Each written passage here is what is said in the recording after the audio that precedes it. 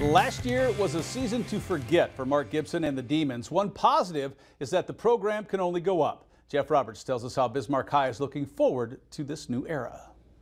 A winless 2022 snapped a 32-year playoff streak for the Bismarck Demons. We always talk about tradition around here, and the one thing that we kind of stress this year is starting something new. And this is a good group to do it with, and I think those guys have to understand that we're not going to talk about past. It's all going to be about future and what we can do and to get better each week. They're not dwelling on last fall, but it helped them refocus in the offseason. These kids have worked hard to try to return that success, and it's something that you as a coach hope they get to see that, and that their hard work gets paid off and things like that. I think just all of us guys last year was a learning experience, and now we're bought in, we're all in, and we're ready to go. A big part of this year is centering on a balanced offense and limiting explosiveness on defense. Going back and looking at what we've been failing at is two things we've kind of put our staple on, is running the football and playing good defense. And we didn't do either one of those things last year, and so those things we need to improve on if we're going to have any success at all. The running back room is filled with experience, complementing an offensive line that returns 4 of 5 starters. 7 members of the Demon defensive corps are back.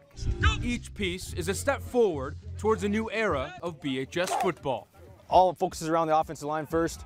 It's more, run game complements pass game complements the run game. So both things help each other at the same time. So everybody knew that the only thing we're going to do is throw the ball around, and obviously we proved that's not very successful. So I think those are things that going into this season, the change from last year, I feel that we're way ahead. The first test of the fall is on Friday. BHS goes to Fargo Shanley.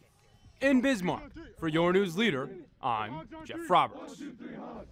Legacy is the WDA team with the most returning all-region players. The Sabres soccer team opened the season last week with a 3-0 victory over North that was in Fargo. Tonight they're hosting Mandan to open the conference season. Less than 5 minutes in, it's a corner kick here for the Sabres, and James Matthew Gunther sends it in the box and off the keeper and then off the head of Jaden Riddle as the Legacy's team would score first. And a few minutes later, Reese Snow with a perfect through ball. Then the speedy Ben McDonald, he is there, and he will run it and find the net as Legacy jumps up 2-0 in this contest. Then late in the half, Snow has another corner kick opportunity. This one is a goal. Off his own foot, it goes in as Legacy takes it by the final of 6-0. It was Bismarck out in Dickinson winning 2-1, and the first game at the Bowl tonight, Century shuts out Williston 2-1, or 2-0, I should say.